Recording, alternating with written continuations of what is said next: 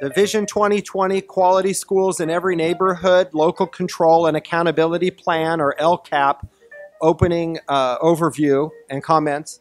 We do have a quorum with Trustee Barrera, myself, and Trustee McQuarrie present.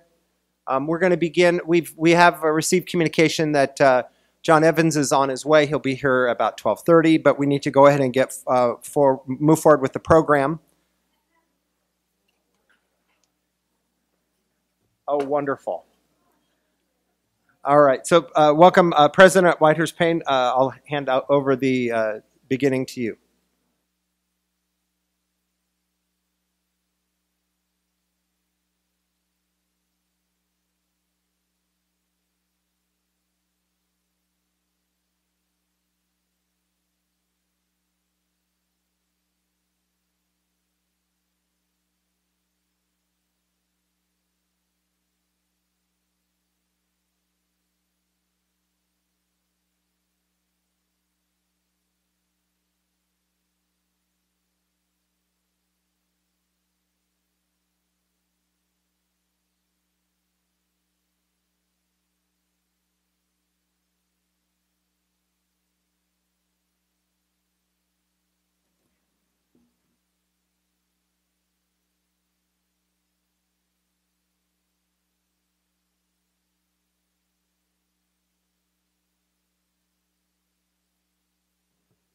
I am sure that it is afternoon now, and good afternoon to all of you. Thank you for being here.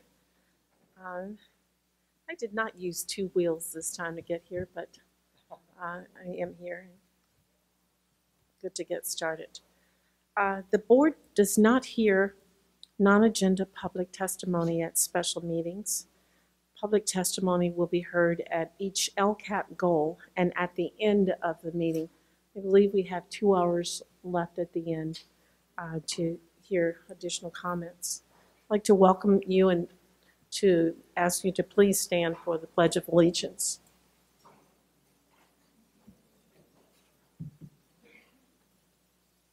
I pledge allegiance to the flag of the United States of America and to the republic for which it stands, one nation, under God, indivisible, with liberty and justice for all. Thank you. I would like to welcome everyone present today and call the June 12th, 2019 meeting to order. This is a special meeting. And we have all board members here except Dr. Evans is on his way. That's amazing. Both officers were late today. I apologize for both of us being late today. I'd like to request a motion to adopt the agenda. So moved. The motion was moved by Mr. Beiser and seconded by Mr. Barrera. And that, all in favor, you'll have to raise your hand. Aye. Okay, that passes 4-0. Thank you. And I already told you that we will not hear non-agenda public testimony at this meeting today because it is a special meeting. And that means that we're only dealing with this particular agenda. The public testimony speakers are limited to a maximum of 3 minutes per speaker. And depending upon the total number of speaker requests received by the board, the time may be reduced to 2 or even 1 minute each. iPads are located at the back table, and that would be over here. Okay, so everybody knows where you can sign up to speak. Superintendent Martin, please begin the presentation. Thank you, President Whitehurst Payne. As you said, this is our annual LCAP workshop, and we like to spend a whole day focusing on this with presentations throughout the day to have a more in-depth, robust discussion about the work in the LCAP. LCAP guides and drives all of the decisions of the district. As you know, July 1st, 2013, when the governor adopted the local control funding formula with the LCAP going with it, they said, look, with local control, there needs to be local accountability. And the LCAP is the accountability that goes with the funding formula. And so now we're 5 years into that work, and this particular LCAP that we're presenting today, we're in year 3 of a 3-year LCAP cycle. So it's about deepening the work, strengthening the work, figuring out from using feedback in terms of data and metrics what has worked and what has not worked, and how do we decide where we're going next. We have not changed our goals since the beginning. Number one goal in the LCAP is closing the achievement gap, which many districts will talk about the achievement gap, but we add to it with high expectations for all, and that's where most of our equity work lives in goal 1 and goal 2. Well, actually it lives across all of these goals, but when you commit to equity and excellence in closing the achievement gap, goal 1, goal 2 is access to a broad and challenging curriculum. That happens when you have quality leadership, teaching, and learning throughout the district, and the context in which the work has to happen is in goal 4, positive school environments, climates, and culture, and goal 5 is the family community engagement with highly regarded neighborhood schools, and all of that gets tied together under goal 6 with well-orchestrated district-wide support services and communications. So what today is about is going through all 6 of the LCAP goals. We don't have them in the exact order, 1, 2, 3, 4, 5, 6. We start with closing the achievement gap with high expectations for all, and then from there we'll move to goal 4. And then goal 2, goal 3, goal 5, we have a break this evening at 5:30 to 6. Then this afternoon, we're going to review the goals again, go through 1 through 5, go through the goals, and have public comment in the later part of the evening. But we're going to begin this morning, not this morning, it just turned to this afternoon. We'll begin this afternoon with the goal 1, and in each of the goal areas, there's certain areas that we're featuring and that we're lifting up and highlighting for the work coming ahead, looking forward. And we're starting with goal 1, looking at mathematics and grading. We recently had a grading workshop. We've talked about grading. Now we're speaking specifically about mathematics and grading, and then we'll also be talking about students with disabilities as 2 feature areas on how we're planning to address goal 1, closing the achievement gap with high expectations for all. So we have a team ready to present goal 1, closing the achievement gap. I'll turn it over to Dr. Freire, our area superintendent, and if you can introduce our guest. Genevieve is obviously, but introduce our guests as well. It's a pleasure to be here this afternoon to present Goal 1 to Superintendent Martin and the Board of Trustees. We'd like to start by introducing our partner in this work, Mr. Patrick Callahan, who's done extensive work in leading efforts to strengthen math instruction, specifically with San Francisco, but actually in other districts and in other countries as well. So we're thankful that he's here to present with us this afternoon. At the beginning of the school year, we launched a study of secondary mathematics. We set out to learn as much as possible and gather as much information to give us a clear idea of what the current status of math instruction was across our secondary schools. There was 2 key levers that maximized those efforts. The first lever is that we didn't do this work alone. Like I said, we partnered with someone that has expertise and has partnered with other districts to lead this work, and that was Patrick Callahan. The other key lever was that we learned alongside our principals and our teachers. So this study wasn't something that we did in a vacuum and not in isolation, but we created opportunities where we could work with our leaders and our teachers to really study mathematics across the district. We also focused on looking at our data. And as we paint the picture of the current reality, we have to ensure that data is a part of that conversation. So what you have here is this slide that looks at SBAC performance data over a 4-year period starting in 2015. We looked for trends in mathematics performance on the state assessment. These bar graphs reveal that in the past 4 years, the number of students meeting or exceeding standards remains relatively unchanged. There aren't any huge increases in our math performance. Because we're a district driven by equity, we always look at our student subgroups. We always look at how our historically underperforming students are doing. And this particular data point here, and it's not meant for you to actually see the numbers, but more the trends in the sea of red, because you can actually see that we have a list of all of our schools and all of our subgroups, and everywhere you see a red is where our students are not meeting standard. When you take a close look at what this means for our student subgroups, it's clear that our underperforming students, which include our foster youth, homeless, students with disabilities, English language learners, low income, African American, and our Latinx student, we ask ourselves, are these actually achievement gaps, or is this more of an issue of an opportunity gap?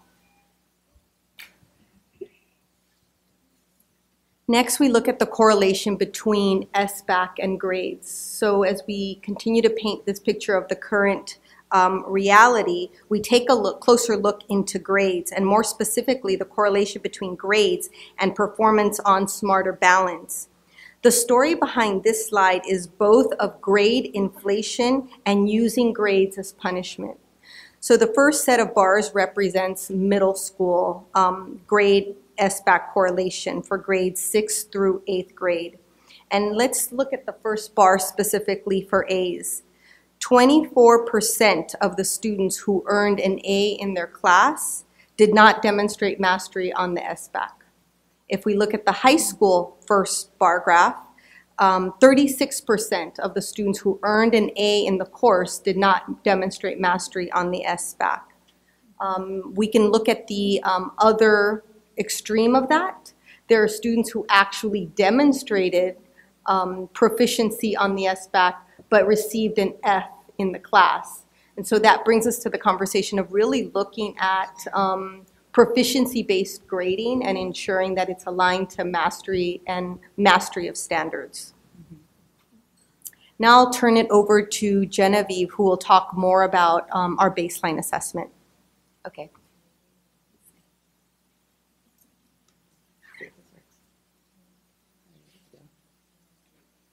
There we go. Okay, so we saw the data from a high level, and we wanted to get proximate to the student experience.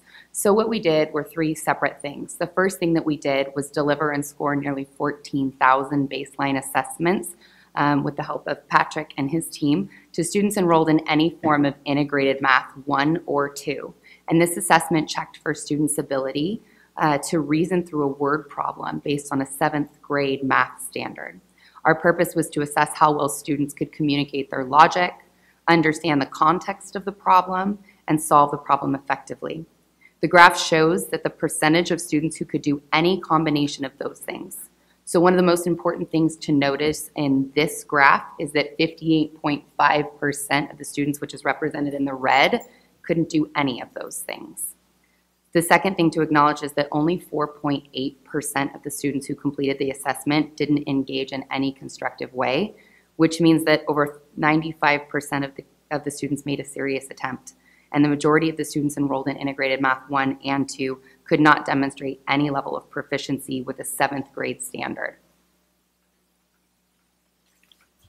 The second thing that we did, again with the help of Dr. Callahan and his team, was complete a walkthrough of nearly every high school math classroom in the district with the site principal, Sofia Freire, and myself, and Executive Director Cheryl Hiblin, using a tool to assess how students were engaging with each other in the presence of rigorous mathematics.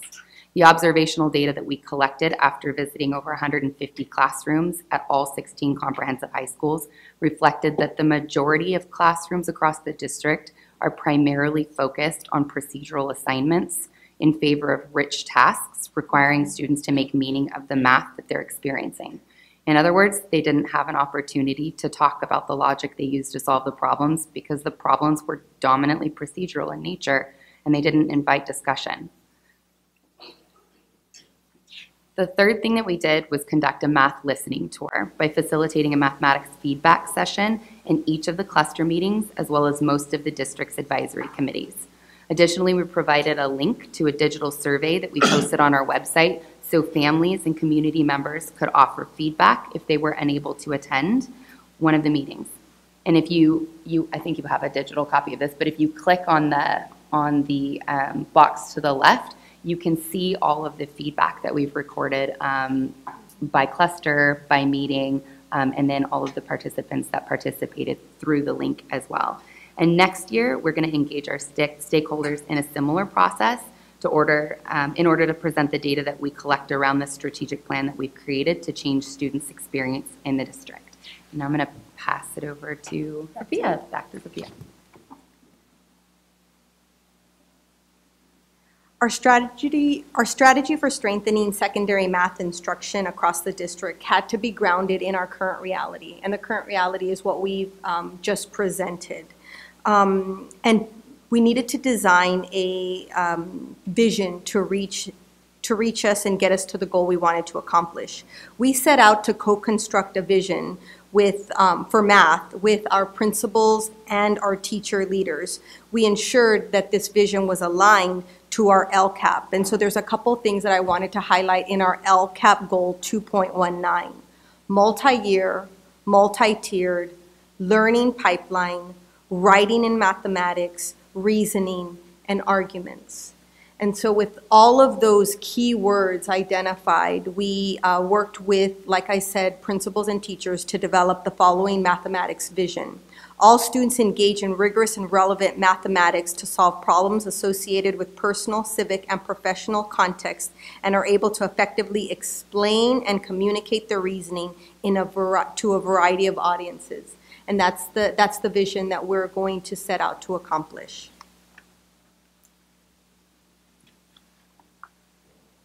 In order to develop the learning pipeline that will enable us to actualize our vision, we set out to launch a comprehensive approach, one that is focused on 4 key pillars: assessment and grading, guaranteed viable curriculum, instructional routines, all supported by administrative leadership. And so those are the key things that our work is going to focus on in the coming year.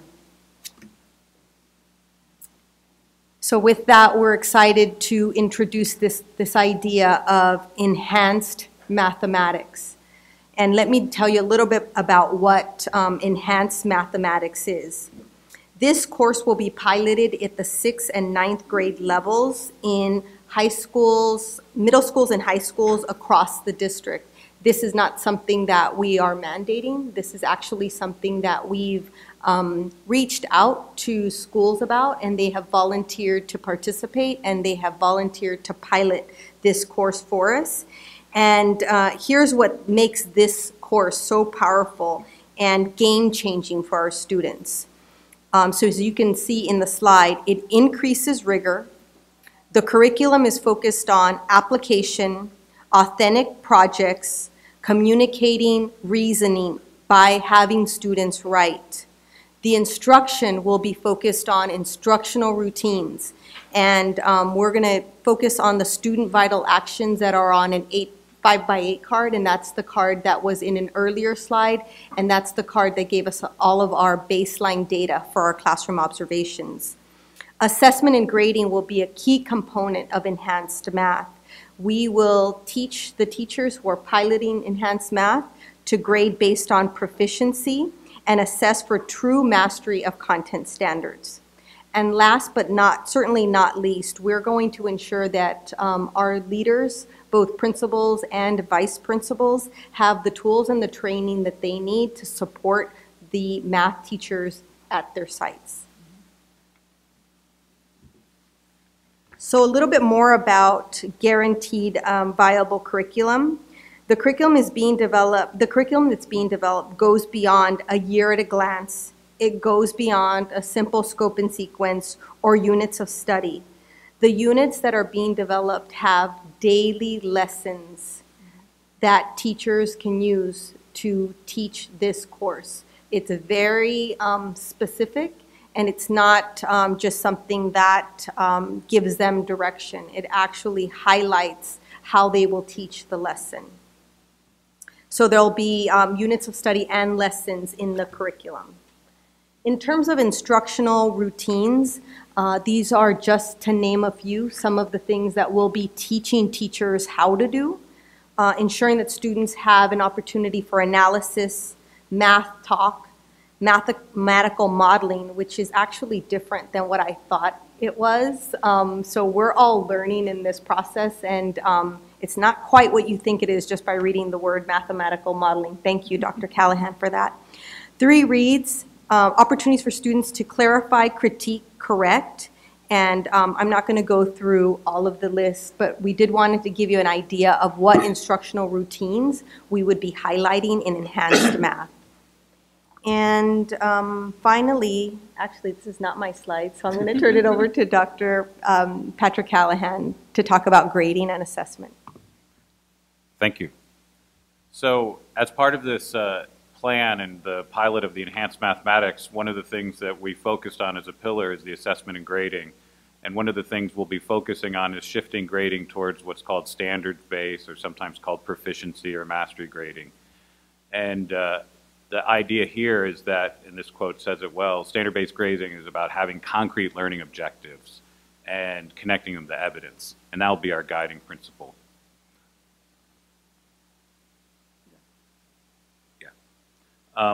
So the, did I go twice? Yeah, go back. Sorry about that. So as part of the work that we'll be doing is doing assessment makeovers. As part of our study this year, we looked at lots of unit and final exams across the district, and honestly, there was not a lack of coherence. There was differences within sites and across sites, and a lot of lack of agreement about what was actually being assessed. So one of the first things we'll be doing is really looking at what's important and identifying the best way to assess those. Furthermore, we'll be putting into place a benchmark, a district-wide benchmark that will be given twice a year for all middle school and high school. And this will be tied directly to the LCAP goals. As probably people remember, a lot of times mathematics is about calculation and numbers, and there's not always a space for writing and communicating reasoning. The purpose of these district benchmarks is to create a coherent example of that to collect data across all of the sites.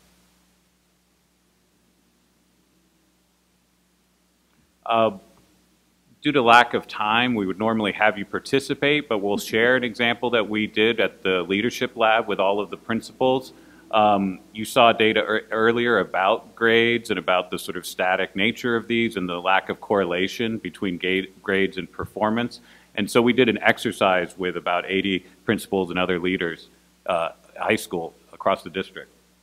So I'm going to show you some scores, and I want to give you a few seconds to sort of think about, given this information, what sort of grade would you give this student? And again, this is a sort of exercise.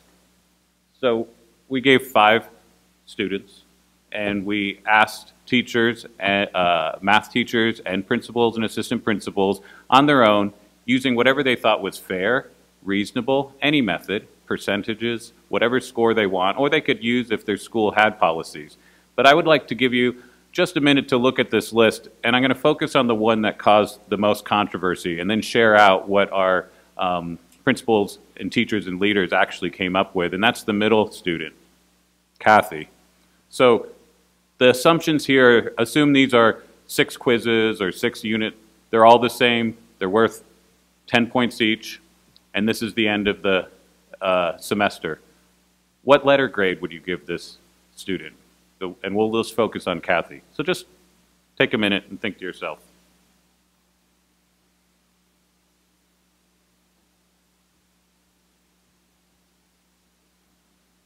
So now I'll show you the results.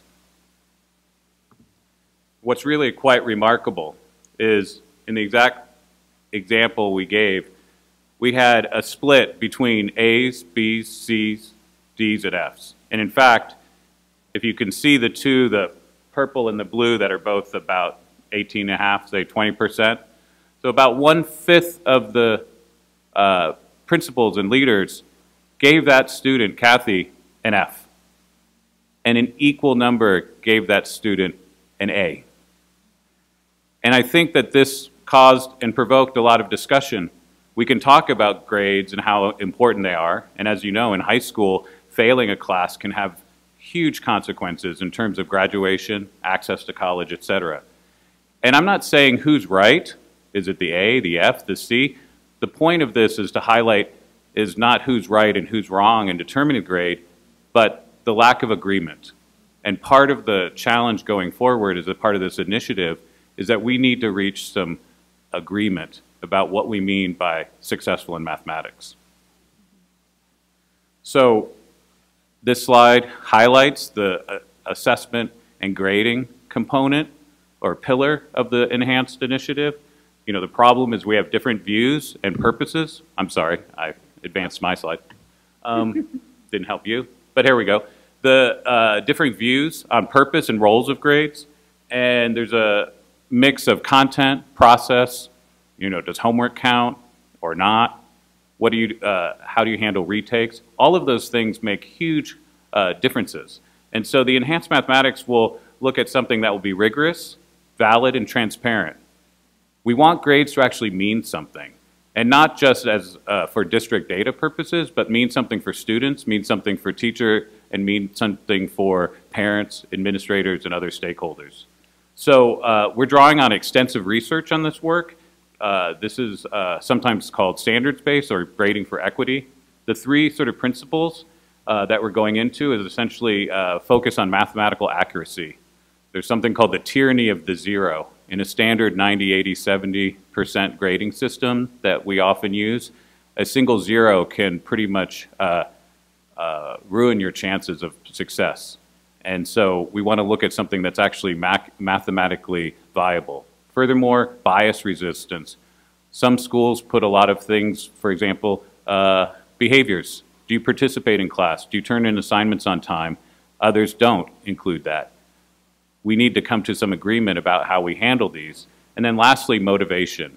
Are the grades in the grading system set up to essentially enforce compliance or punish students that don't do what they're told? Or are they actually tied towards achievement in a way that students who maybe are struggling at the beginning of the year would be motivated to work harder and not instead the opposite and give up? Thank you. So back to me.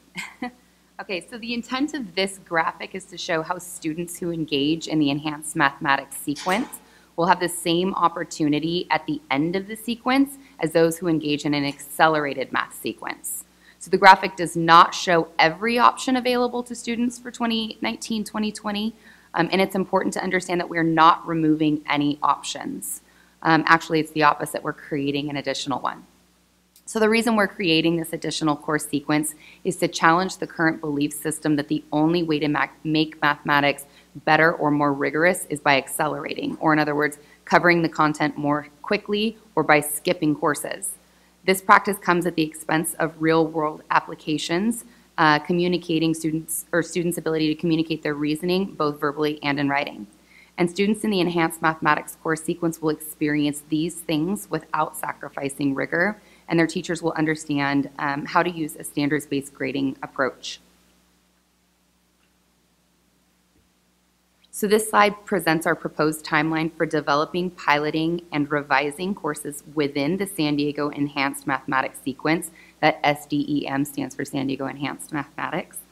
So during 1920 school year, a total of 8 integrated Math 1 teachers from Morse High School, Point Loma, Madison, and Claremont will be serving as the research team for the IM1 course, and 7 Math 6 teachers from Montgomery, Bell, Challenger, and Innovation Middle will be serving as the, is that Barb? Barb. Will be serving as the research team for Math 6. These teams will pilot the course and provide critical feedback for revisions this year. And in the following years, we'll continue the model until the sequence is completely built out. And with that, yeah. So 6 would be Math 6, and 9 is grade 9 or IM1. Yeah. And so we're developing in year 1 for 1920. We're piloting that year, and that same year for the rest of the district. We're developing assessments. We're launching the benchmark assessments. We're offering the instructional routines or instructional strategies because it's just in pilot phase for 1920. And then the following year, we'll pilot 710, and then it'll be open access for district-wide the following year. Does that, yeah? Okay. So, and with that, I think we're open for questions. We're a bit ahead of time, so we have some time. Okay. That's the first phase of it here. Let's see. Are we hearing from anybody at this point? You want to continue? No, Okay, they can take continue questions with- from you on this. Yeah, We're still within Goal 1. We're going to have a second part of Goal 1, closing the achievement gap is students with disabilities, but this is the end of the mathematics and grading portion of how we're focusing on closing the achievement gap, if you have any questions for these presenters. Yeah, I just have a couple quick questions. I'd like to go back to slide 7 where it's showing the proficiency rates, but they still got an F in the class. Or they got an A in the class, but then they failed the state assessment. Is this the one you're talking about? Slide 7, yeah. Oh, got it.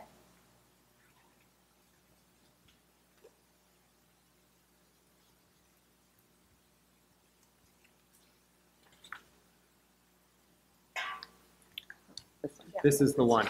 So the reason why I wanted to talk about this one and ask a question is because I think there's a real disconnect, and I think it speaks to a lot of the grading for learning, grading for mastery concepts, the idea of allowing students the opportunity that if they get an F on a test or assessment at the beginning of the year or beginning of the semester, maybe they learn that content a couple months later and it's too late because they already got an F on the test, but now they know it. And so if they're given the opportunity to retake that assessment, they would be able to demonstrate mastery and receive an appropriate grade. And I think that speaks to the people that got an F, but then demonstrated mastery on the state exam. So that's the first issue. The second thing, and I know that this is an anomaly, but sometimes there may be a student with an F that somehow figures out how to beat the system and get a proficient score on the state assessment. And so those individuals need to be looked at with a little bit of scrutiny. I know in my years of experience, that has been the case on a couple of situations where a student does not demonstrate the ability to do anything, but then somehow they're proficient on the state test. And so then, upon further examination and maybe them sitting down with an administrator trying to ask them questions to see if they can explain any content or concept to determine whether or not there was any impropriety. And on a couple of cases in my years of experience, they finally have admitted to cheating on the state assessment somehow. And so we need to make sure that we are not just blaming the teacher all the time, that sometimes students are doing things that are skewing this kind of result. But I believe that that is by far the exception and not the rule. Because my experience goes back to speaking about Kathy, and that's on slide 19, where you go into that idea of grading for learning, 1, 0, 0, 10, 10, 10. The question, I believe that we are asking, or we asked the administrators the wrong question. The question isn't what grade would you give, because that always depends. There's a lot more information that's missing. First, was Kathy given the opportunity to retake quiz 1, 2, and 3? Are these the retake grades? Second, was the content spiraled?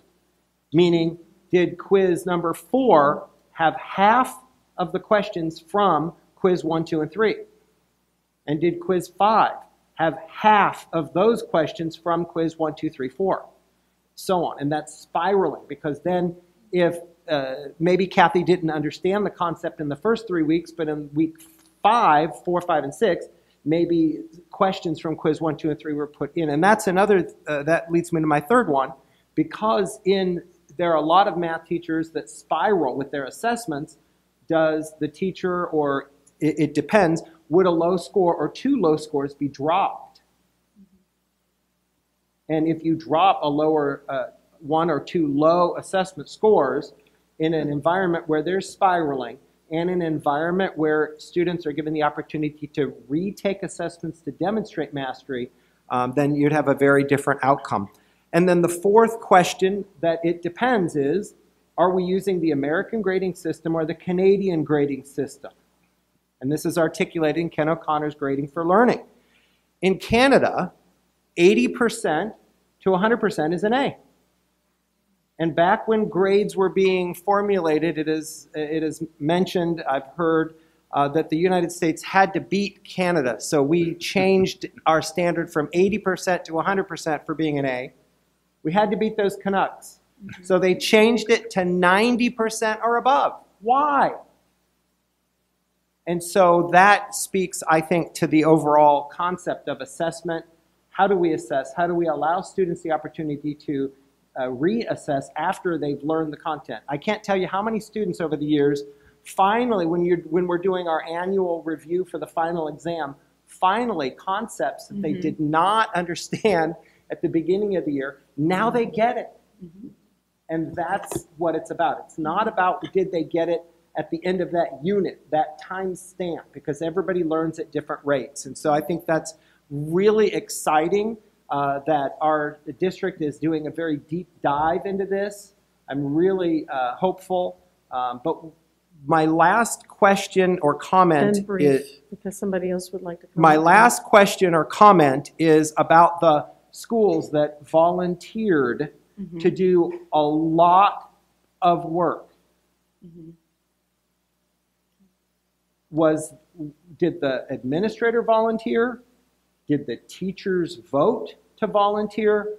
Was there a consensus with all the teachers in those math departments that they all know the workload that is ahead of them to redesign every assessment, every lesson, everything? So that, because we don't want to voluntold people. Right. Right. We want genuine buy-in on the process. And then also, I know that money is tight, but what kind of additional compensation are those teachers in those departments going to be given for doing all this extra work? Thank you. Thank you. Supervisor. Do we want to respond to that? Or? So just a quick response, the points you raised about grading and it depends, 100% in agreement. That's why we believe that if we don't have those conversations collectively, then we continue to go down every one of those possibilities, and it leads to a lot of confusion. So we too are excited about taking this chance to go into a deep dive, look at the research, and come to a common agreement, because teachers and administrators shouldn't have to figure this out, every one of them on their own in a silo. And to address your question about how they were selected, they were not. They volunteered and every they applied. So every teacher that was interested in the initiative came to a single day where we spelled out exactly what was happening, what our vision was for it, and if they were interested in applying to be part of the research team or the pilot, they applied for that. So it was individual teachers that are applied in a part of the Yes. process instead of the whole department That's at a right. particular school. Absolutely. Okay, that's a Yes. big Correct. difference. Yes. Thanks. Mr. Rivera. So, first of all, I appreciate what you've laid out. The data, so particularly the fact that you staggered Mhm. and the data got some discrepancy between grade and efficiency on yeah, is sobering as well, and it's also sobering, quite frankly, your chart about the differences in the way that people would look at grading Kathy. So I think what I'm interested in is I understand the concept of, or at a basic level, the concept of enhanced mathematics, and you're trying to get at these sort of four, key areas: assessment, the curriculum, teaching, and district support. What I'm a little bit wondering is, I'm not questioning the value of enhanced mathematics and the strategy of piloting. I think what I'm asking is, what else are we doing? Because if what we're doing is throwing all our eggs in that one basket around one pilot, it calls to question, well, what have we been doing, for the past 5 years? And what are we doing to get to those four key areas in addition to the piloting and the taking to scale of enhanced mathematics? Because it feels like the challenge is bigger than the one solution around enhanced mathematics. Or do you see enhanced mathematics as really the core, to get at all of these areas? I can respond to that. High school principals and many middle school principals have highlighted strengthening math instruction as a key focus area within their strategic plans. So area superintendents are working with principals to help principals actualize those plans. Now, what does that necessarily look like? Well, it looks like ensuring that principals have the professional development opportunities that they need to strengthen their own instructional lens around mathematics instruction. And we actually did that all year long with our high school leaders. It also looks like ensuring that site visits are focused on math instruction. So most of my visits this year have been in math classrooms. I feel like that has been good and bad. Good because I have a narrow focus and I feel like I know the math department capacity of all of our high schools. Bad only because I haven't spent a lot of time in other classrooms. So there's a lot being done beyond this course that's just going to touch our 6th and 9th graders next year. There are more efforts to strengthen instructional leadership, both by teachers and principals, in the coming year.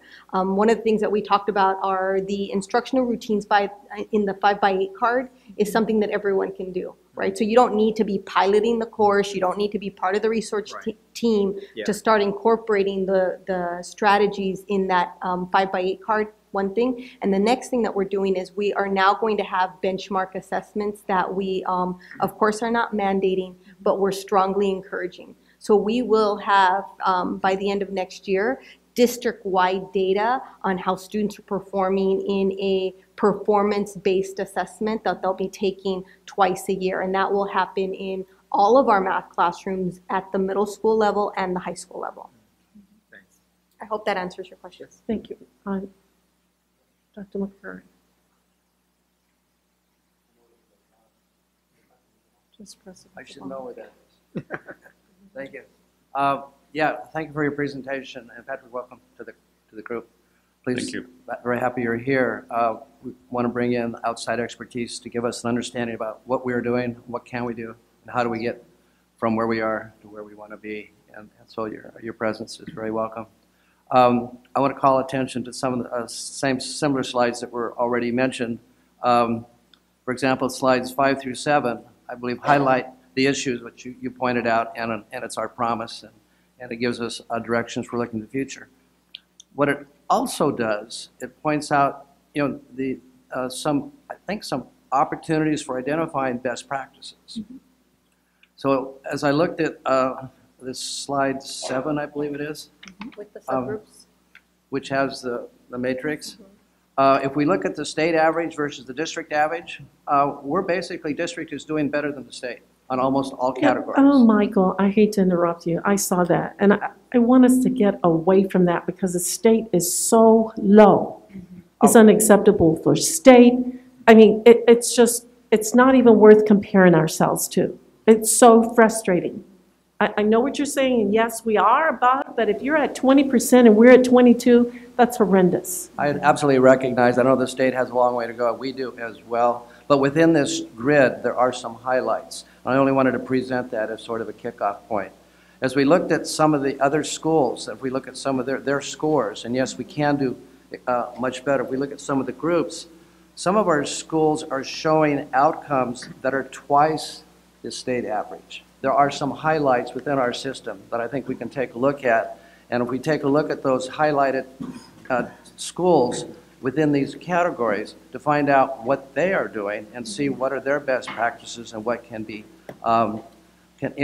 incorporated into our effort moving forward.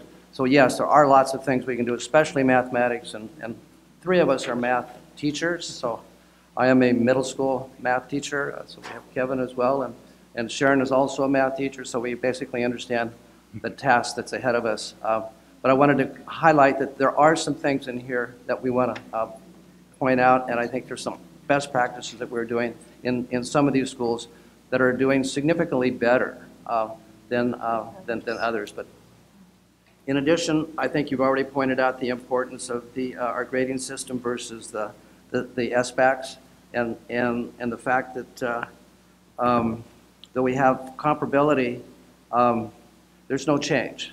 And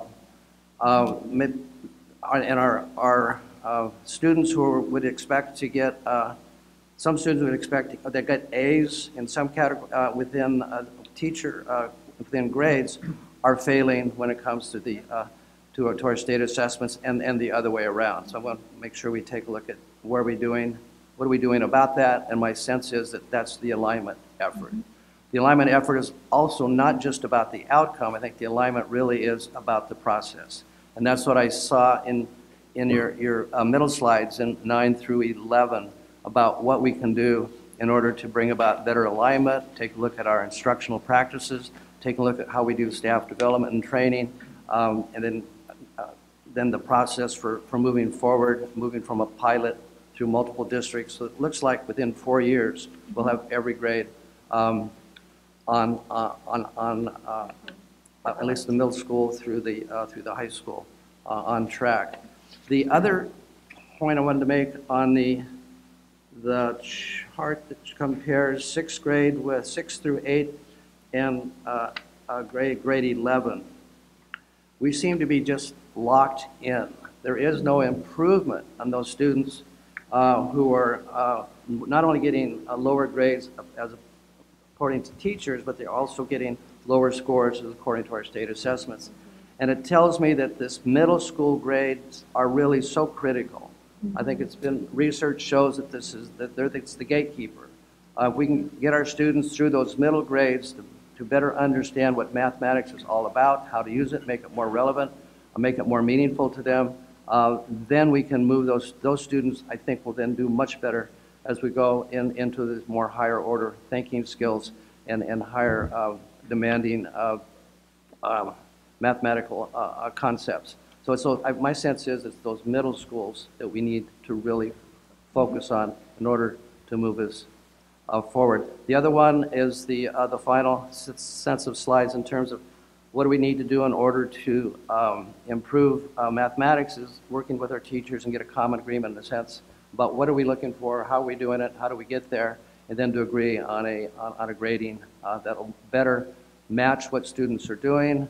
It'll be performance-based, it'll be outcome-based, data-based, and then our outcomes as demonstrated by state assessments and our graduation rate will improve as a result. Thank you. Michael, I'm sorry, I apologize for that because I'm a little off schedule here with the way we've structured it. We needed to do mathematics and grading, but the superintendent felt that we needed to just get some questions that you may have had in your mind out. We need to do students with disabilities. And then have at 1 o'clock public testimony followed by our comments at 1:05. In closing this section, although we'll come back to it afterwards if we have any time, it's like, for me, hair is on fire. This is a red flag for all of us. And as a math teacher and someone who's worked in this arena, this is right up there. As you said, this is troubling. This is something we have to get on immediately, and we'll come back to that. For right now, let's move quickly on to students with disabilities. Thank you all for what you've done. You're not going to leave us, right? You're just going to, okay. Okay. Students with disabilities, that team, please. Thank you.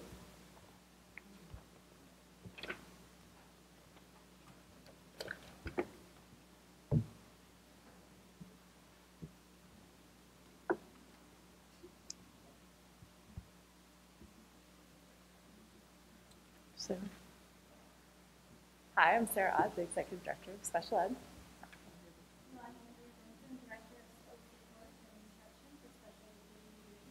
Are your mics on?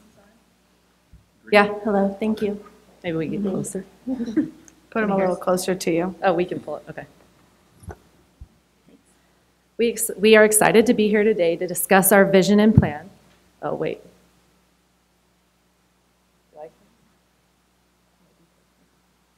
Let's get us where we're the right slide.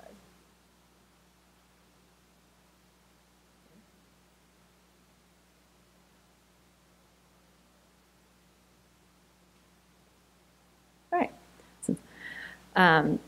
So let me start up. We're excited to be here to discuss our vision and plan for supporting students with disabilities.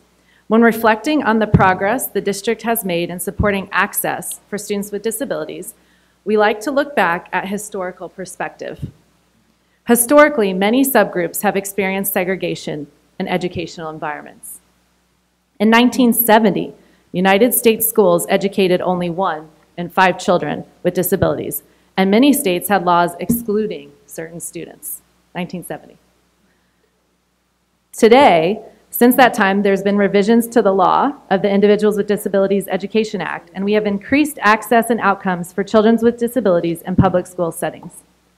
Specifically, in San Diego Unified, we have worked diligently to provide students with disabilities the same opportunities and access as their non-disabled peers. Currently, we have 67% of our students in general education 80% or more of their day.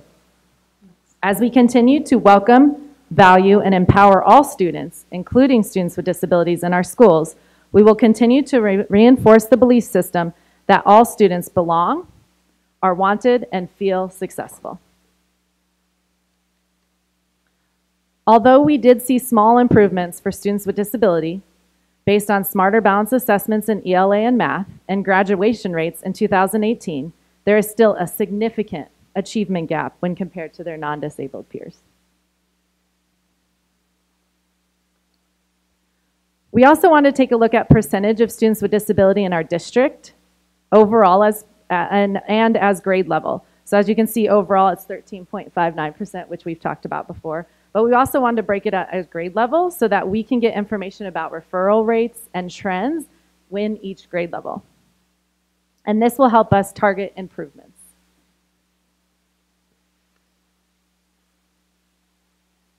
This leads us to our vision for our work, which is all schools will recognize that students with disabilities are general education students first. And they will create a culture of belonging for them by providing educational access and meaningful opportunities equal to those of their non-disabled peers. So although we've had new law around that, it's still ongoing that we're continuing to work on access and opportunities, and also within that access, success. Throughout our district, we've been working on the ideal state for students. Through learning about high reliability schools with a focus on safe, collaborative, inclusive cultures that have strong Tier 1 instructions designed with all learners and learning styles in mind, and a guaranteed and viable curriculum that all students have access to.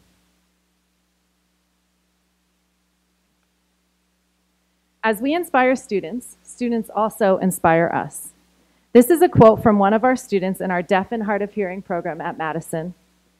When he was asked about what his wishes for the Deaf and Hard of Hearing program were, he wished that there was Deaf and Hard of Hearing program resources at all high schools, that some of the students have to travel very far to get the resources at Madison. So he uses this quote to encourage his peers to overcome those challenges. Tough times never last, but tough people always do. And this was inspired by a book by Robert Scholler. To launch our work for next year, we're starting with a 3-day summer institute that all principals, vice principals, and coaches from the central office are invited to. Our objective of this 3-day institute is to widen the sphere of success to deepen the learning for all of our students by designing environments and instruction that meet the needs of our students, to understand and leverage the strength of our students to enhance Tier 1 instruction, to recognize the different models and benefits of co-teaching, to support students with intense needs at their home school, and to build leadership expectations for supporting students with disabilities. We have enlisted 2 consultants, Dr. Jackie Thousand, who's a professor emerita at California State University in San Marcos, and Dr. Rich Villa, who's an author and educational consultant. We have also chosen lighthouse schools that will become model schools to demonstrate a culture focused on access and opportunities for all students by working with our consultants, special ed coaches, student-centered coaching cycles, so that they can become high reliability schools. And these are the schools per area. We have 3 elementary schools, 2 middle, and 1 high to start, and then we'll continue to add lighthouse schools as we progress.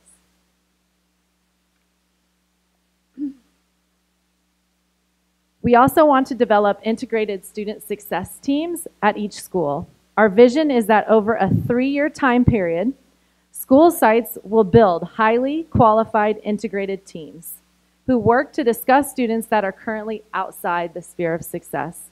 They will problem solve, design reading and social emotional interventions, implement interventions, monitor, and revise as needed to integrate students back into the sphere of success. We believe in our district, if we develop a single coherent process to problem solve interventions and support to bring students into the sphere of success, if we provide learning experiences for all staff, if we provide professional development to emphasize how children, adolescents, and adults learn, and if we provide intensive interventions around reading, social, emotional, and cognitive development at the early age possible, then we will engage more students within the sphere of success. We will have thorough referrals for special education. We'll have fewer students placed in specialized settings, and we will decrease the number of student behavioral referrals within the instructional day. Now I'm going to hand it over to Andrea Vincent to talk about coaching and support. Yes. Okay. Hi. In order to support the implementation of this work, we have created a central office capacity building team comprised of 6 program managers and 12 resource teachers that are assigned to each area, acting in partnership with our area superintendents. The focus of our work includes strengthening 3 areas related to special education. These 3 areas are the writing and implementing of high-quality individual education plans, designing effective service delivery models, teaching quality instructional practices. In addition, our capacity building teams will also be partnering in the existing student-centered coaching cycles focused in English, language arts, and math. The purpose of this partnership is to provide a lens into how to support students with disabilities by strengthening Tier 1 instruction, providing collaboration on lesson design with universal design principles in mind. Additionally, we will model the effective co-teaching practices that are being taught at the Summer Institute. In order to ensure that our students with disabilities have access to a meaningful course of study, there will be collaboration and partnership with Instructional Cabinet and our Community Advisory Committee members. Through this collective effort, our vision is that students in our mild moderate program are enrolled in courses that lead to an A through G diploma. In order to accomplish this, we want to help the sites develop some continuum of service options, and some of the examples are listed on the slide. This includes the interventions that are systematic, targeted, and data-driven. We want to ensure that if students are being pulled out for specialized or related services, that they are not removed from core instruction in the general education environment. We'd like to create and strengthen quality support classes at secondary level. We'd like to continue to explore CT options and pathways to ensure access for our students that are interested in those areas. We have options for credit recovery. We want to ensure that all students have access to those. And we are also providing master schedule guidelines for leaders. We also want to ensure that students who are in our moderate to severe program also have access to courses that they would like to take and are not segregated from learning opportunities. Professional development is instrumental in implementing our vision. We will continue to offer opportunities for the principals, teachers, and paraprofessionals on how to support our students with disabilities. This includes district-level trainings as well as customized site-based trainings and coaching. Currently, we have trainings in topics such as curriculum implementation, strategies to support challenging behavior, universal design for learning methods, writing high-quality individual education plans, and in the coming year, we are adding topics such as leading difficult conversations and teaching with high-impact strategies. We also have exciting news about hiring a coordinator that will have many duties, one of which is to lead the development of the paraprofessional trainings and to design new offerings.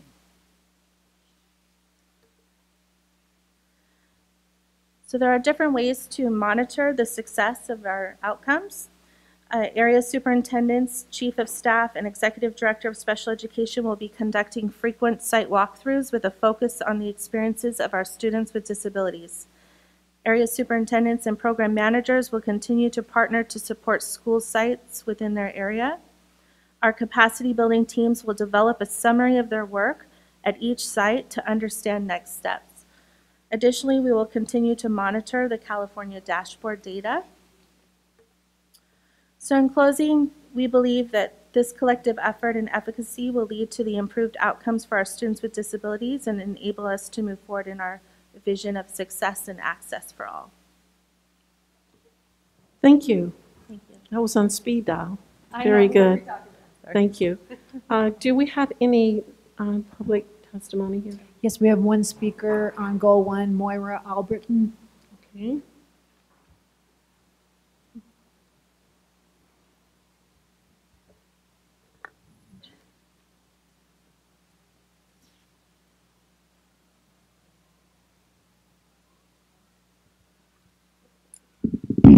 Good afternoon. I wanted to provide some input based on the CAC's most recent public meeting. First, just to reiterate that students with disabilities deserve, desperately need actual curriculum, whether they're mild, moderate, severe, to reflect conversation at IEP tables rarely gets right now to how are we going to close the gap. We really don't have that conversation built into our IEP meetings. I think that's something to consider. The committee would like more accountability and oversight for each category of students with disabilities. Right now, we don't know which programs are effective. We don't know which students are succeeding. We don't have metrics. All students with disabilities are obviously not the same, and we need the data to know how we are addressing all different subgroup constituents. Currently, we often also hear that students in the same school get similar IEP offers, too little individualization, and so I wanted to make sure that those were all brought forward. I have a broader concern about the math presentation, and this I think goes for both students with disabilities and students who are English learners. I just want to kind of broach the issue that if you have a language disability or if you are an English learner, that as we are making increased rigor in our math, that it's going to put students who have those kind of language impairments at a disadvantage. And so as we're increasing that language demand in math, I'm not arguing that it's not necessary, but I hope we're also going to give corresponding attention to our English language instruction. And I wanted to just clarify a couple more things. One, on slide 6, not one high school south of I-8 had other than 0.0 students with disabilities proficient in math in 11th grade, and that saddens my heart. And then finally, I want to just clarify that quality support classes, the presentation I just saw for the first time, is not a new word for applied. Thank you. And that closes that segment of public testimony, and we'll get back to board discussion. Dr. Evans, you just came in. Yes. First of all, I heard the entire math presentation on my phone in the car. So, wow. So and I just want to comment on that. I think the important thing there, it has to do with, we're talking about math, but I think just in general, it's a district-wide cultural issue in terms of grading. For learning, of course, that sounds good. I'm completely in favor of that. But there are a large segment of our population who very much for the last centuries has believed in grading for classification. That the purpose of grading is to categorize our students, to put them into boxes, and try to go from this box to that box. So I mean, it's going to be a big cultural challenge for people to realize we're not just classifying students, we're actually trying to get students to mastery.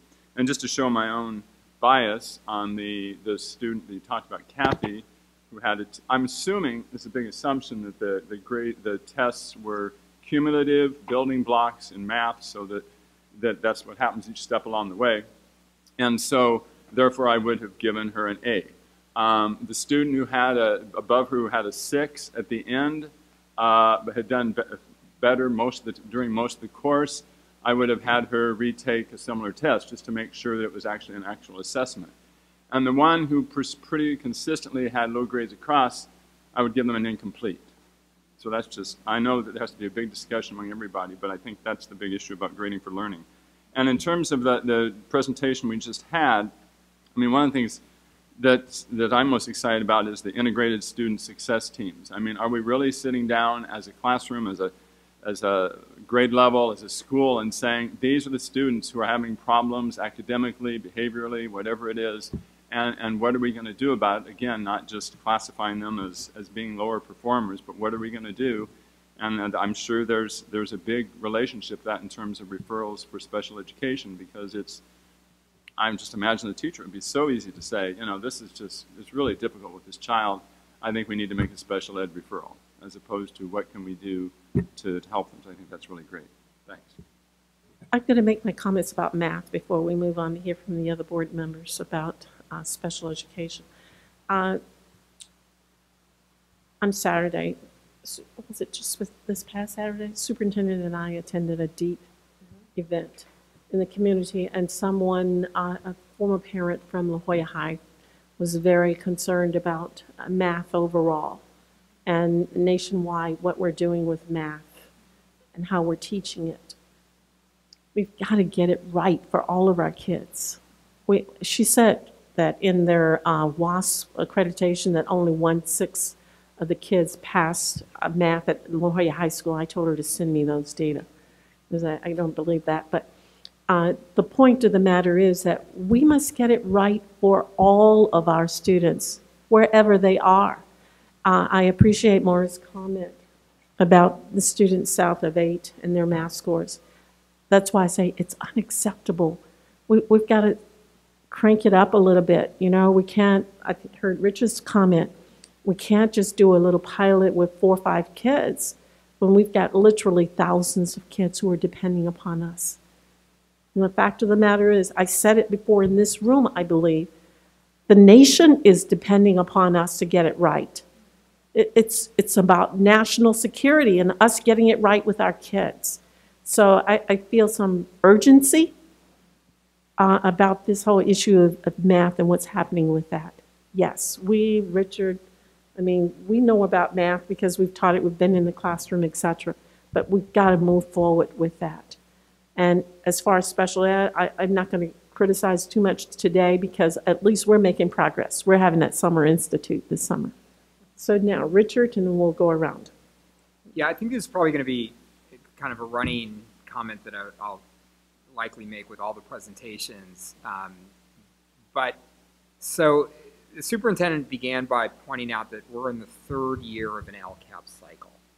So, and I don't believe that this is what you were doing in this presentation, but what I think wouldn't really feel right is in any area, if we were presenting, I very much appreciate the honesty and the transparency about data. But I think what wouldn't feel right is we've got challenges that the data reveals, and therefore here's the laundry list of new things that we're going to do. I think what we have to be looking at is what have our strategies been? What strategies do we believe have been most effective and why? And what's the data to support that analysis? And therefore, you know, in the way that the superintendent laid it out, how are we deepening and broadening those strategies that we feel have been most effective? And when we're identifying new strategies, you know, how are they complementing the ongoing work, you know, that we've been doing?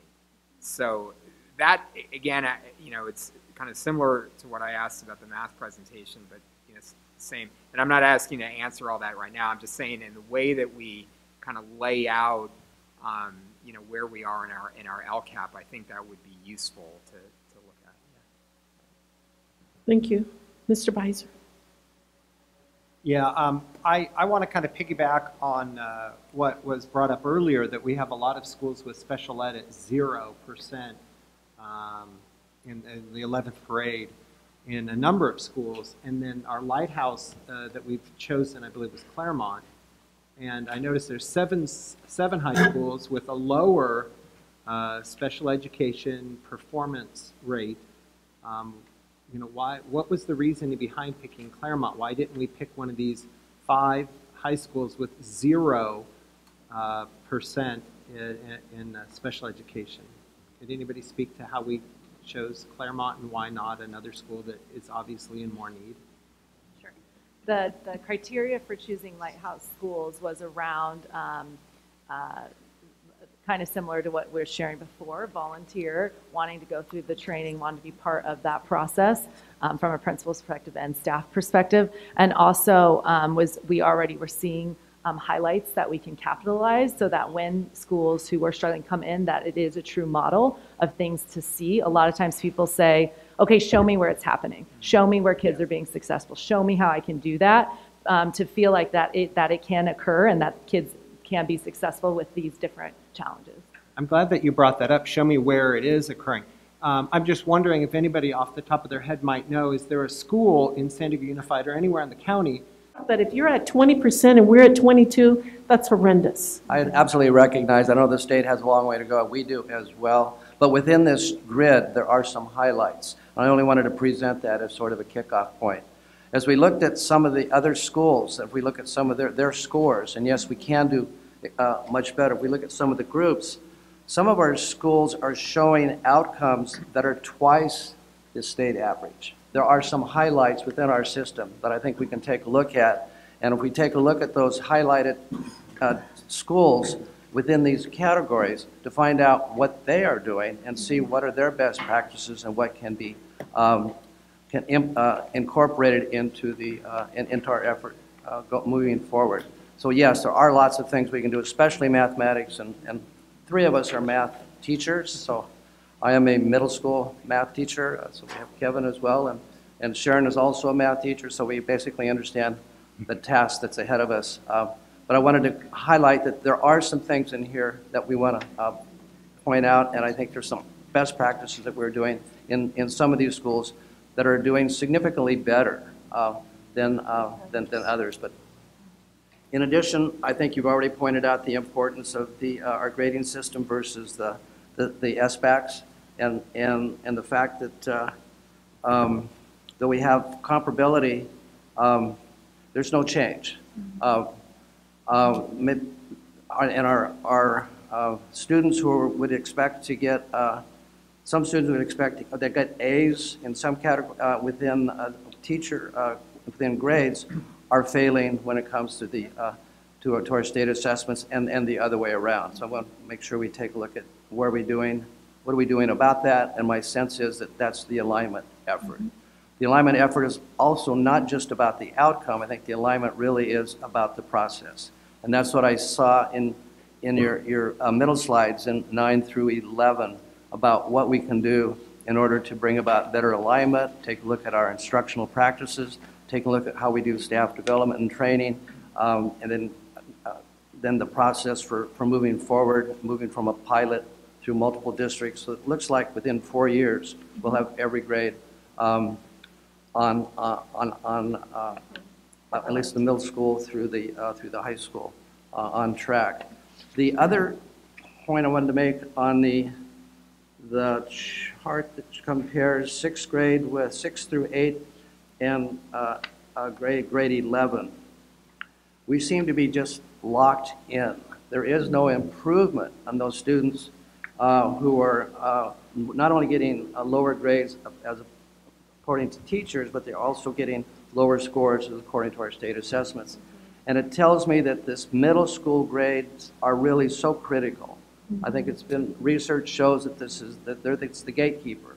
If we can get our students through those middle grades to better understand what mathematics is all about, how to use it, make it more relevant, make it more meaningful to them, then we can move those students, I think, will then do much better as we go into the more higher order thinking skills and higher demanding mathematical concepts. So my sense is it's those middle schools that we need to really focus on in order to move us forward. The other one is the final sense of slides in terms of What do we need to do in order to improve mathematics is working with our teachers and get a common agreement in a sense about what are we looking for, how are we doing it, how do we get there, and then to agree on a grading that'll better match what students are doing.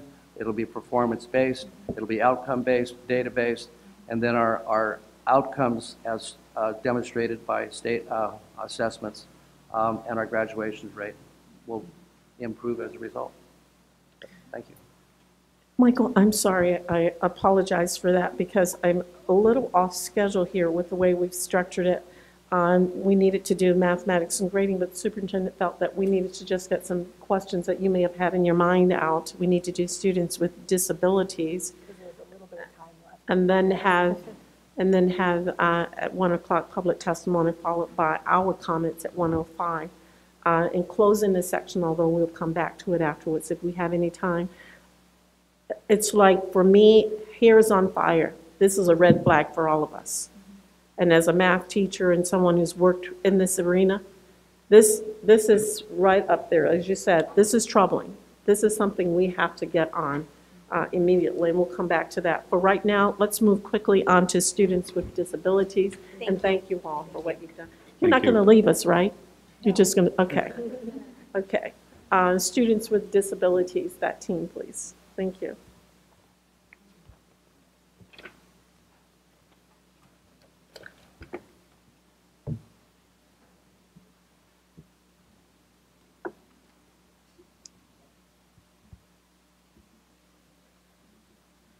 Sarah. Hi, I'm Sarah Ott, the Executive Director of Special Ed.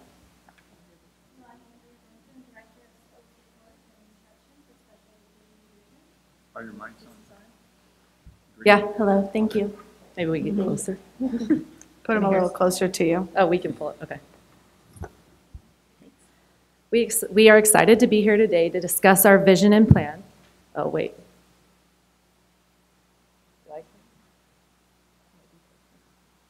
Let's get us where we're the right slide.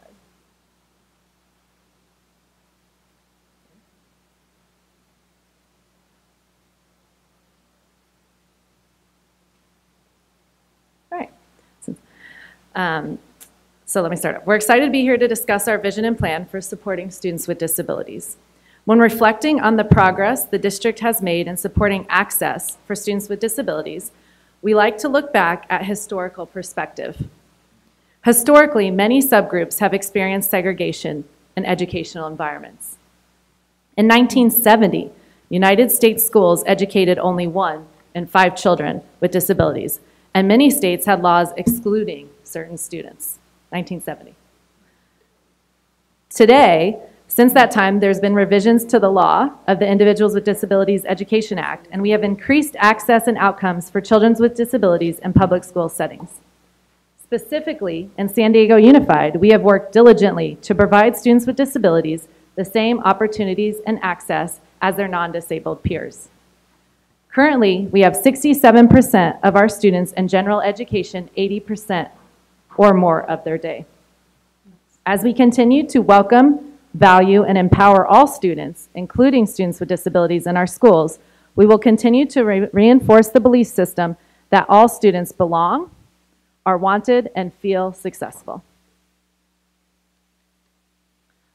Although we did see small improvements for students with disability, based on smarter balanced assessments in ELA and math and graduation rates in 2018, there is still a significant achievement gap when compared to their non-disabled peers. We also want to take a look at percentage of students with disability in our district, overall and as grade level. So as you can see, overall it's 13.59%, which we've talked about before. But we also wanted to break it out as grade level so that we can get information about referral rates and trends within each grade level. And this will help us target improvements.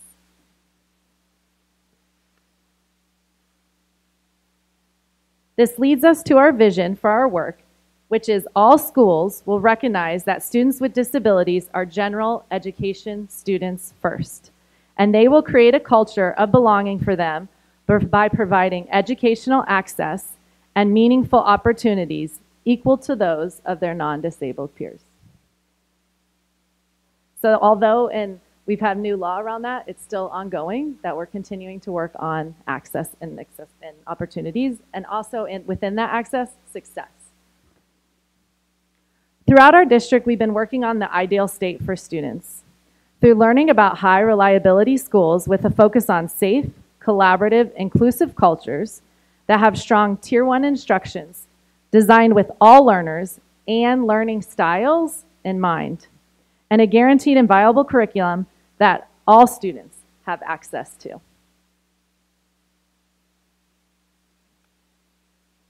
As we inspire students, students also inspire us. This is a quote from one of our students in our Deaf and Hard of Hearing program at Madison. When he was asked about what his wishes for the Deaf and Hard of Hearing program were, he wished that there was Deaf and Hard of Hearing program resources at all high schools, that some of the students have to travel very far to get the resources at Madison. So he uses this quote to encourage his peers to overcome those challenges. Tough times never last, but tough people always do. And this was inspired by a book by Robert Scholler. To launch our work for next year, we're starting with a 3-day summer institute that all principals, vice principals, and coaches from the central office are invited to. Our objective of this 3-day institute is to widen the sphere of success to deepen the learning for all of our students by designing environments and instruction that meet the needs of our students, to understand and leverage the strength of our students to enhance Tier 1 instruction, to recognize the different models and benefits of co-teaching, to support students with intense needs at their home school, and to build leadership expectations for supporting students with disabilities. We have enlisted 2 consultants, Dr. Jackie Thousand, who's a professor emerita at California State University in San Marcos, and Dr. Rich Vila, who's an author and educational consultant. We have also chosen lighthouse schools that will become model schools to demonstrate a culture focused on access and opportunities for all students by working with our consultants, special ed coaches, student-centered coaching cycles, so that they can become high reliability schools. And these are the schools per area. We have 3 elementary schools, 2 middle, and 1 high to start, and then we'll continue to add lighthouse schools as we progress.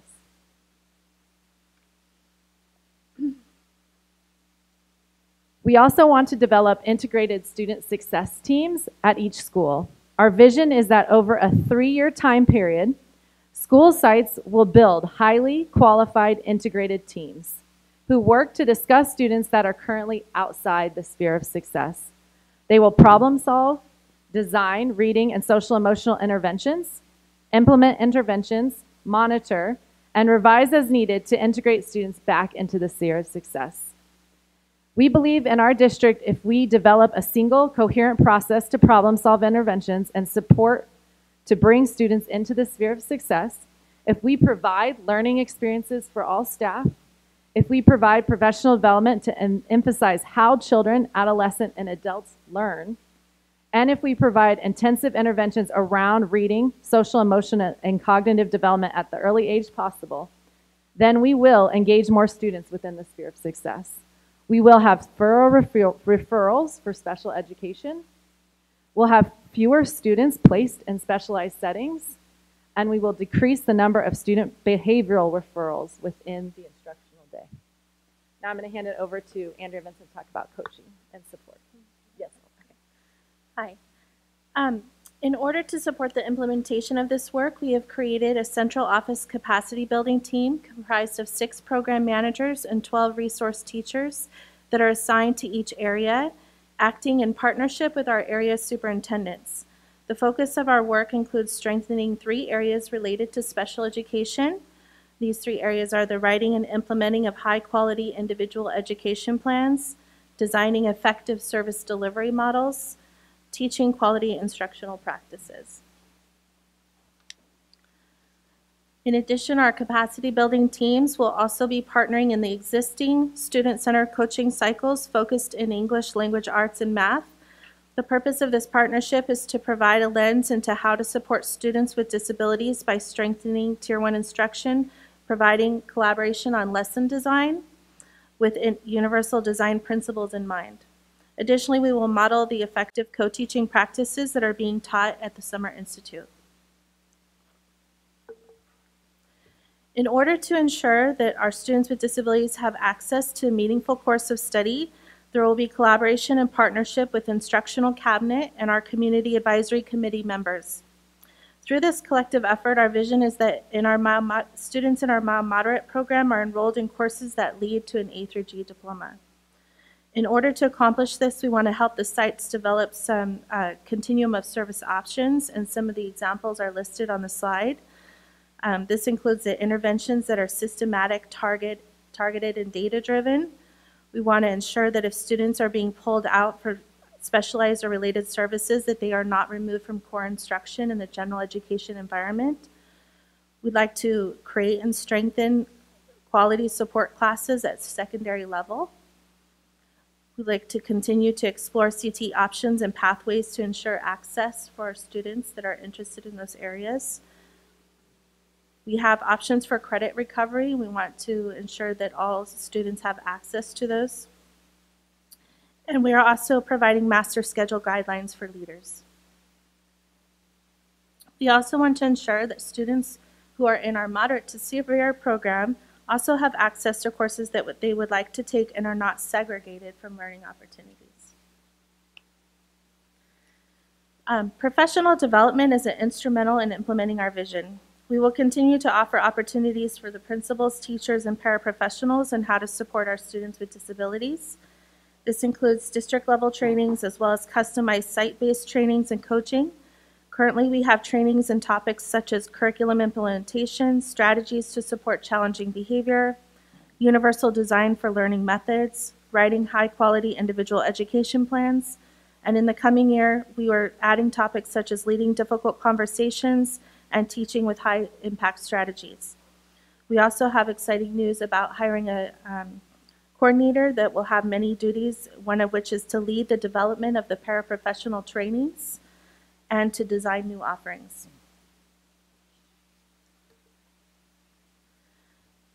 So there are different ways to monitor the success of our outcomes.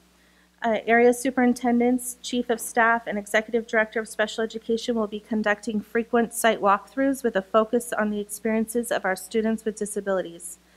Area superintendents and program managers will continue to partner to support school sites within their area. Our capacity building teams will develop a summary of their work at each site to understand next steps. Additionally, we will continue to monitor the California dashboard data. So in closing, we believe that this collective effort and efficacy will lead to the improved outcomes for our students with disabilities and enable us to move forward in our vision of success and access for all. Thank you. Thank you. That was on speed dial. Very good. Thank you. Do we have any public testimony here? Yes, we have one speaker on goal 1, Moira Albritton. Okay.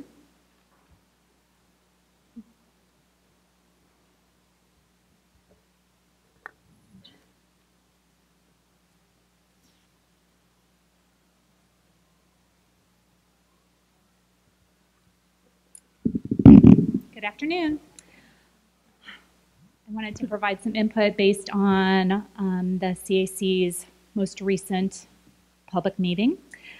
First, just to reiterate that students with disabilities deserve, desperately need actual curriculum, whether they're mild, moderate, severe, to reflect conversation at IEP tables rarely gets right now to how are we going to close the gap.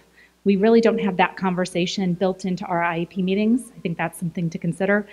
The committee would like more accountability and oversight for each category of students with disabilities. Right now, we don't know which programs are effective. We don't know which students are succeeding. We don't have metrics.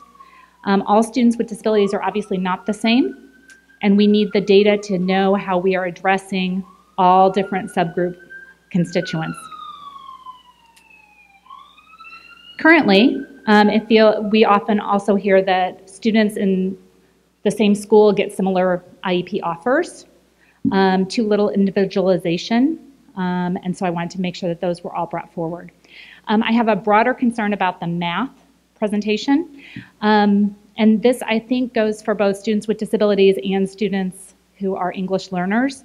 I just want to kind of broach the issue that if you have a language disability or if you are an English learner, that as we are making increased rigor in our math, that it's going to put students who have those kind of language impairments at a disadvantage. And so as we're increasing that language demand in math, I'm not arguing that it's not necessary, but I hope we're also going to give corresponding attention to our English language instruction.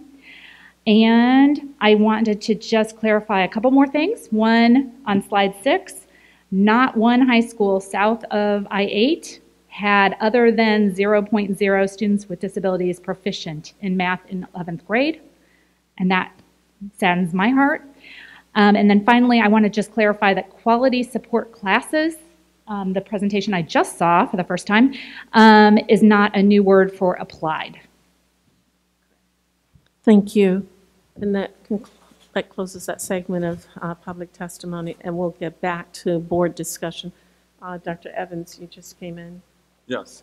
First of all, I heard the entire math presentation on my phone in the car. So, wow. So, and I just want to comment on that. I think the important thing there, it has to do with, we're talking about math, but I think just in general, it's a district-wide cultural issue in terms of grading for learning. Of course, that sounds good. I'm completely in favor of that. But there are a large segment of our population who very much for the last centuries has believed in grading for classification. That the purpose of grading is to categorize our students, to put them into boxes, and try to go from this box to that box. So I mean, it's going to be a big cultural challenge for people to realize we're not just classifying students, we're actually trying to get students to mastery. And just to show my own bias on the student that you talked about, Kathy, who had I'm assuming, it's a big assumption that the tests were cumulative building blocks in math, so that's what happens each step along the way. And so, therefore, I would have given her an A. The student who had above her who had a 6 at the end, but had done better during most of the course, I would have had her retake a similar test just to make sure that it was actually an actual assessment. And the one who pretty consistently had low grades across, I would give them an incomplete.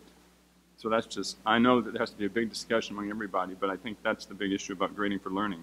And in terms of the presentation we just had, I mean, one of the things that I'm most excited about is the integrated student success teams. I mean, are we really sitting down as a classroom, as a grade level, as a school, and saying, these are the students who are having problems academically, behaviorally, whatever it is, and what are we going to do about it? Again, not just classifying them as being lower performers, but what are we going to do?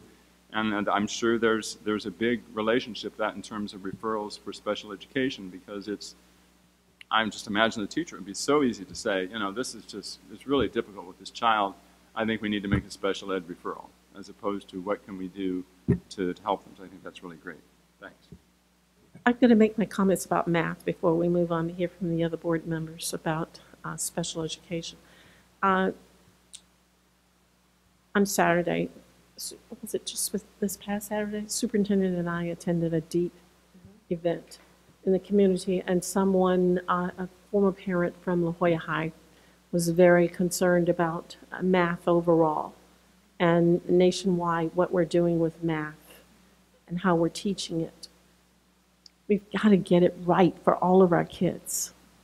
She said that in their WASP accreditation that only 1/6 of the kids passed math at La Jolla High School. I told her to send me those data, because I don't believe that. But the point of the matter is that we must get it right for all of our students, wherever they are.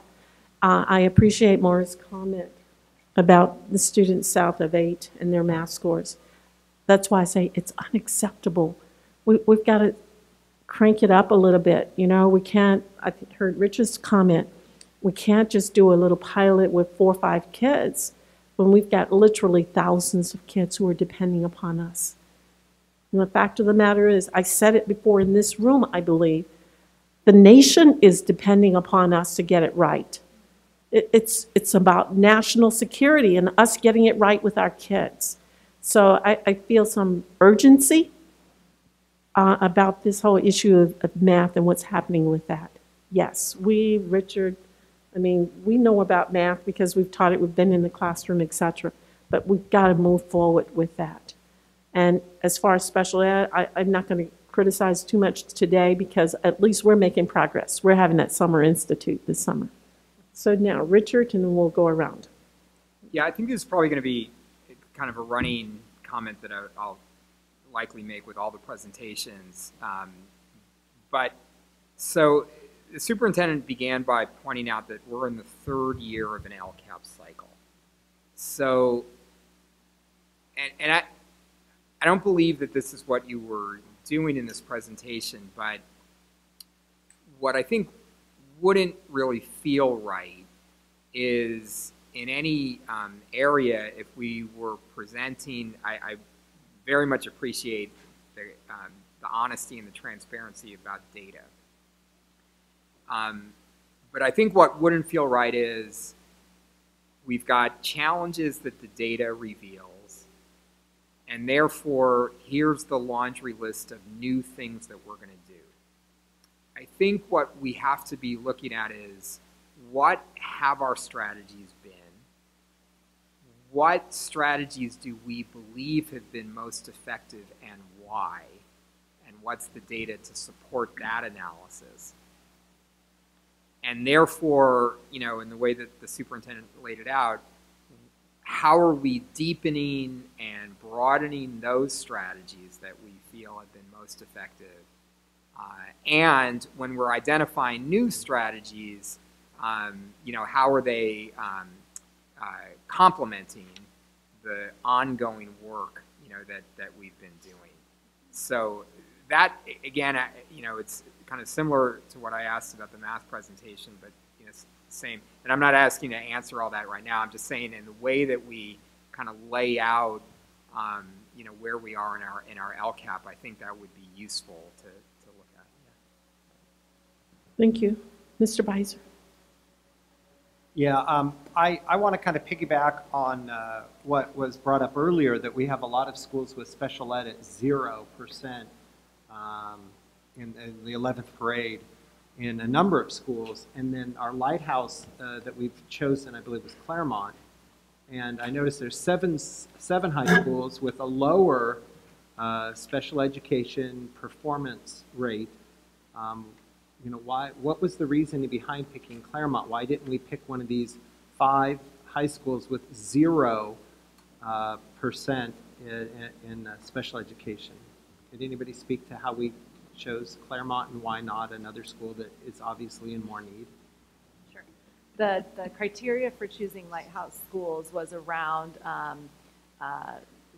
kind of similar to what we were sharing before, volunteer, wanting to go through the training, wanting to be part of that process from a principal's perspective and staff perspective. And also we already were seeing highlights that we can capitalize so that when schools who are struggling come in, that it is a true model of things to see. A lot of times people say, okay, show me where it's happening. Show me where kids are being successful. Show me how I can do that, to feel like that it can occur and that kids can be successful with these different challenges. I'm glad that you brought that up. Show me where it is occurring. I'm just wondering if anybody off the top of their head might know, is there a school in San Diego Unified or anywhere in the county, going back to math, is there a school, middle school or high school in San Diego Unified or anywhere in the county that has shown dramatic improvement in the state mandated testing, like over 10% the last 2 years in a row or anything like that? We've started to look at that data. I don't know that we're prepared to say which schools at this point, but we Castle Park Middle School. Yeah, similarly, we're looking at 22% growth the last 2 years. Yeah, might want to find out, what did that school do? I'll tell you what they did. They threw away the district textbook. They went to the 5 main content standards, and they rebuilt and redesigned the entire curriculum around those content standards. They revised and rebuilt all the assessments based around those 5 content standards, standards-based. Dr. Mike. Sure. Yeah, another district that did something similar to that is San Francisco, where they redesigned their curriculum and readjusted how math was taught. I know we're taking a look at that. Look, what I hear you saying is that we're making that effort to create the opportunities and to provide students with access. Then have the plan, and then I heard the reference to the IEP, making sure that we have an IEP that truly addresses the needs of the student, that also addresses the importance and the urgency for closing that gap. So it's those quality IEPs, I think, that are essential. And I know we were at a 4 years ago, is it a Panasonic workshop where we focused on special education and what do we need to do in special education to make a difference. And a lot of that was making the adjustments that have already been made, including more Tier 1, more integration, more rigorous standards, as well as creating opportunities for access. In addition, it was writing high-quality IEPs that address the needs of students. And I'm thinking in general, as we're working with our students, if we could identify the needs of all of our students, not only IEPs for our special ed students, let's have an instructional plan for each individual child so that we can track every child. And I think we can identify their needs. And I know the superintendent uses the phrase, know students by name and by need. And I think if we can do that in mathematics with all of our students, we'll address that effort and move our students forward together. And one more point. Here again, I want to go back to this page 7, just to make sure we're highlighting some of the areas where we're doing extremely well. I know we have a lot to do, but in the area on mathematics or 11th grade for students with disabilities, our averages are, we're doing better in a number of areas and significantly better in some of our schools. And I want to make sure that we're taking a look at those that are scoring, where our special ed students are twice the state average, twice the district average. And that's at Kearney, the DMD, and La Jolla, and at Scripps, I believe. So there are things that we're doing in our district, and we're doing them well. And I want to make sure we're identifying those, highlighting those, and looking for best practices that we can rise up and duplicate and expand. I wanted to make sure the connection was clear. Dr. Callahan did the work in San Francisco that you were just mentioning. That's where he's from. Thank you. I'm impressive. Thank you. Yeah. Did you want to respond? I just, well, one, to be fair, there's a lot of people that did work in San Francisco. I would not take credit in any stretch of the imagination, but it was a big project. It took 4 years, overhauled the curriculum, overhauled instruction, looked at pathways. One thing I just wanted to add to this conversation that connects both presentations, and it was honestly, I think, a surprise to all of us, is that when you put instructional routines in place that focused on supporting all students at language and in language and mathematics in particular, the subgroup that had the highest gains over the past 4 years was special ed. And so with those successes, we're building off that to try to build in those very same routines, because the comment about if you're going to increase the language demands in mathematics, then you better have supports for every single student. And so as Sophia pointed out in her slides, when she talked about instructional routines, we're using a lot of language routines that are researched from Stanford's Scale Institute. And these, I think, are really what make a huge difference. Combine a rigorous curriculum and add those specialized routines, and then you get successes for every student. And that is why I was so interested in our district getting some training in special education, because a lot of the routines you even put in for special education work for other kids. It's good teaching. It's really good teaching. And I mean, I was a high school math teacher at one point, and I know how arrogant teachers can be. I know my stuff and on and on and on. But you need some strategies. If you can break it down for all the kids, then it's not only the special ed kids will benefit, but some of the others. So I'm excited about that. And hopefully we'll see some results. And hopefully you guys will bring us back next year with some discussion on it so that it's not just a one-shot for us, but we can move forward on that. Thank you all for Thank that you. presentation Thank and you. for your Thank you. comments. Thank you.